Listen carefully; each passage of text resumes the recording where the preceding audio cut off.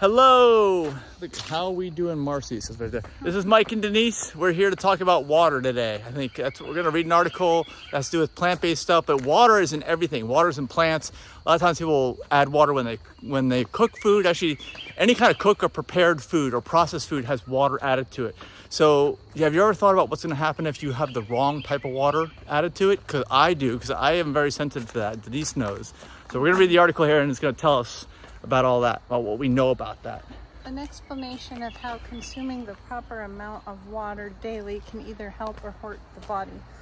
Water is essential for human survival, and it is important to ensure that the water we consume is clean and safe. Unfortunately, tap water can sometimes become contaminated with germs and chemicals that can make people sick.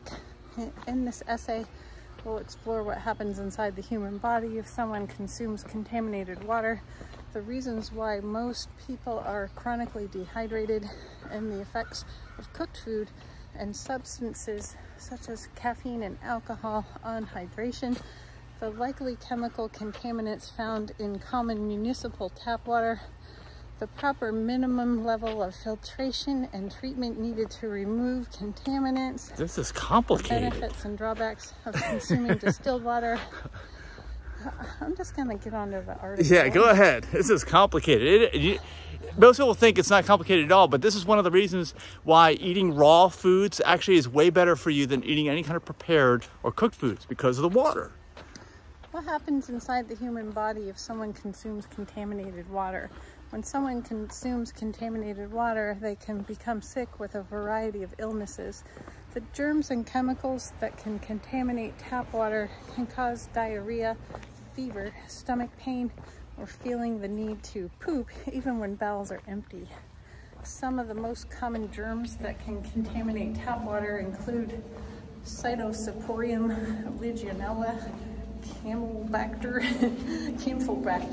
norovirus, E. coli 0157, and rotavirus. Okay, I don't even know if they mentioned this article, but one of the other issues is all the chemicals that they pour into the water to keep those things from happening. I don't even know if they address that here. Chlorine. It's bad. Chlorine. Yeah, well, okay, well, chloride. What happened the last time you drank pool water? I mean, let's put it this way. It's not good for you at all.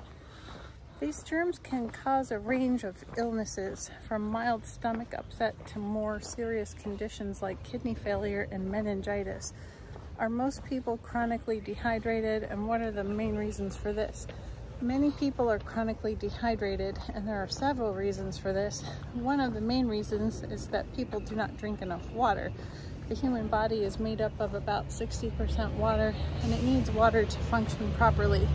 When people do not drink enough water, they can become dehydrated, which can cause a range of symptoms, including fatigue, headaches, and dizziness. Another reason why people are chronically dehydrated is that they consume too many dehydrating substances like caffeine and alcohol. Caffeine is a diuretic, which means that it can cause the body to lose water through urine. Alcohol also has a dehydrating effect on the body, which is why people often feel thirsty after drinking alcohol. Cooked food is not dehydrating in and of itself, but it can be less. I clicked on it. Okay. Sorry, so Denise, they mentioned alcohol and caffeine. Alcohol, everybody knows you go to the bathroom nonstop. Same thing when you drink caffeine. You start to go to the bathroom. Like literally your body starts evacuating the water, and that's definitely a problem. This is one of the reasons why so many people are chronically dehydrated, just because of caffeine and alcohol, even if it was just only those reasons. What did you click on to get back to your articles? Me, and then scroll down. Yeah, so these, by the way, the text for this stuff is on either my own personal Facebook timeline or our YouTube channel at aPlantBasedDiet.org. If you look around when this video is released, you'll also see a post that has the entire text of this article that you can read, and all the sources that were cited too. You found it? Okay. I'm getting there. She's getting there. Okay. Another thing I want to talk about, like I mentioned, is what's in tap water. We probably need to do an article about that because it's totally skipped over it, which I had a feeling it was going to. And we need to focus on what chemical additives are in tap water, because it is something, in my opinion, you never want to drink just because of the chemical additives, not because of something that it could do to your body because it has like a bacteria in it, because that rarely, if ever, happens. All right. Okay, Denise is back. People drink water after drinking alcohol because it makes you feel thirsty. It doesn't say why. But other substances like salt and sugar can also be dehydrating. Oh yeah, salt, yes. As they cause the body to lose water. I didn't know sugar causes dehydration. I would say sugar is going to cause dehydration because we're probably talking about processed sugar. And what happens to make processed sugar? You take all the fiber out and you take all the moisture out, right? It's just cubes, it's just solid cubes that are left. So it's going to be dehydrating. Anytime you take the water and the fiber out, dehydrating. What are the likely chemical contaminants found in common municipal tap water, and how can they harm the body? There are several chemical contaminants that can be found in common municipal tap water, including estrogen and other hormones, microplastics, and endocrine disrupting chemicals. Estrogen and other hormones can be found in tap water due to the presence of birth control pills and other medications that contain hormones. These hormones can have a range of effects on the body, including disrupting the endocrine system and causing reproductive problems. Just from drinking tap water, no problem, right? Oh my gosh. Microplastics are small pieces of plastic that can be found in tap water due to the disposal of plastic waste into the environment. These microplastics can have a range of effects on the body, including disrupting the endocrine system and causing reproductive problems. Endocrine disrupting chemicals are chemicals that can interfere with the endocrine system and cause a range of health problems, including reproductive problems, developmental problems, and cancer. These chemicals can be found in tap water due to the presence of pesticides, herbicides, and other chemicals that are used in agriculture and industry. What is the proper minimum level of filtration and treatment needed to remove contaminants? There we go. It depends on the specific contaminants that are present. However, in general, a water filtration system that includes activated carbon and reverse osmosis is effective at removing a wide range of contaminants, including hormones, microplastics, and endocrine let's mention disruptors. Reverse osmosis is a very expensive to maintain and complicated system. Most people don't have it, and even if they do have it, they're probably not going to maintain it properly, so don't be overconfident here. Yeah. What's the other way? Active carbon. Active carbon, filter. yeah, and reverse osmosis. But active carbon does almost nothing. I'm just telling you. Active carbon is nice to have in addition to reverse osmosis. Yeah. It's important to choose a water filtration system that is certified by a reputable organization like NSF International to ensure that it is effective at removing contaminants. Is consuming distilled water a good way to avoid contaminants in water, especially if all vitamins and minerals needed by the body are sourced from eating a variety of whole organic plants? Consuming distilled water can be an effective way to avoid contaminants in water, as the distillation process removes most contaminants from water. However, distilled water does not contain the minerals that are found in natural water sources and can be less hydrating than natural water sources. Yeah, I mean, I would not expect it to be hydrating. I would expect it to be hydrophobic, if you know the difference between hydrophilic and hydrophobic. Is that a deer or something? And then the other thing is, you know, you're not going to get the minerals. You got to eat a balanced diet, but this is for cooking. If you're going to cook food, you want totally pure water, because usually, in my case, I'm cooking with contaminants of some kind. Either it's the crap that's in the water that shouldn't be there, like they talked about early in the article, or it's the chemicals that are in there to get rid of the crap that's in the water, or it's inadequate filtration. It's important to ensure that the body is getting all of the vitamins and minerals that it needs from a variety of whole organic plants, as distilled water does not provide these nutrients. What, does spring water?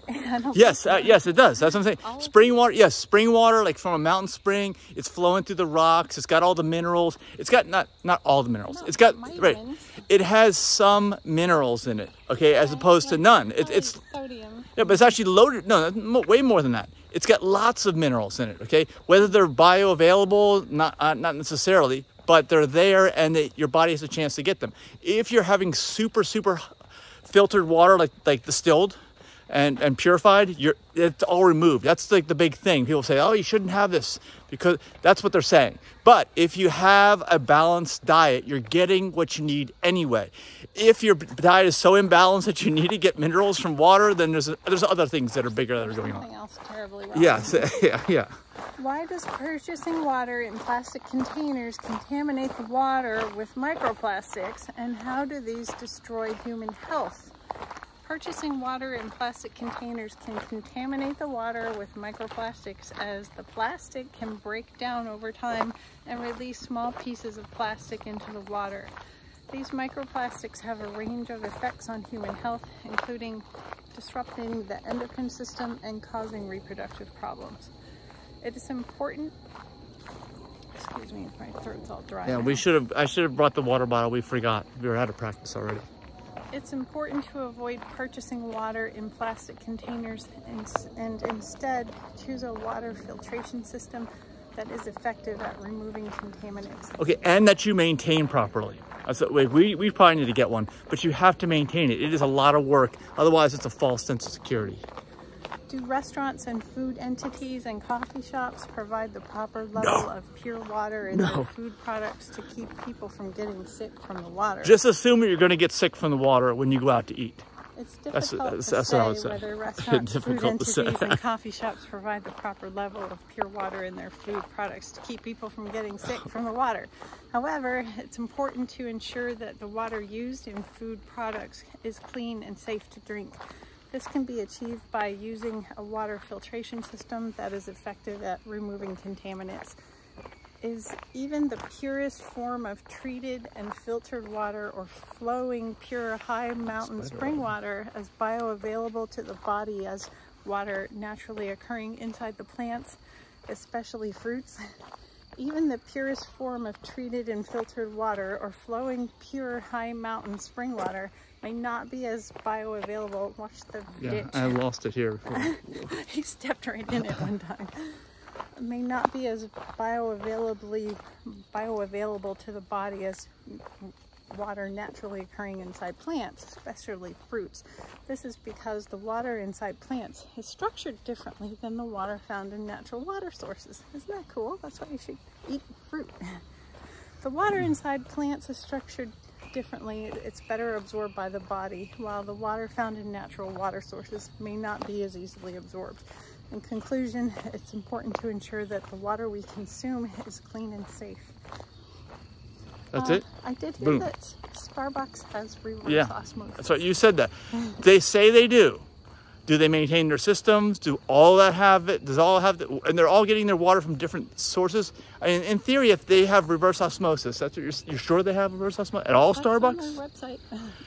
Well, in theory, if it's working right, it should be okay. But I would say most places aren't going to make that claim, right? I mean, I've never heard that claim anywhere else. If you've heard, let us know below, like what restaurants, chains, or whatever say they use reverse osmosis, because that would be great, actually, if we had a list of those. That's why the coffee's so good. That's why? Yes. Okay, because it doesn't taste like chemicals out of the tap, Yeah. like a lot of these places. I used to make a pot of coffee at home with tap water. It was Oh my so gosh. gross. No wonder I didn't like it. I can't even cook with the water, not even boil pasta. I have to use distilled water is what I use. Yeah. So let us know what you guys use. Have you ever thought about any of these concepts before? And if you got new questions or enlightened by some things, let us know in the comments. Also, give us a thumbs up for watching or for just helping the algorithm, and be sure to subscribe too if you don't subscribe already. We're going to finish our walk, and thanks so much for watching. We'll see you in the next video. Bye. Bye.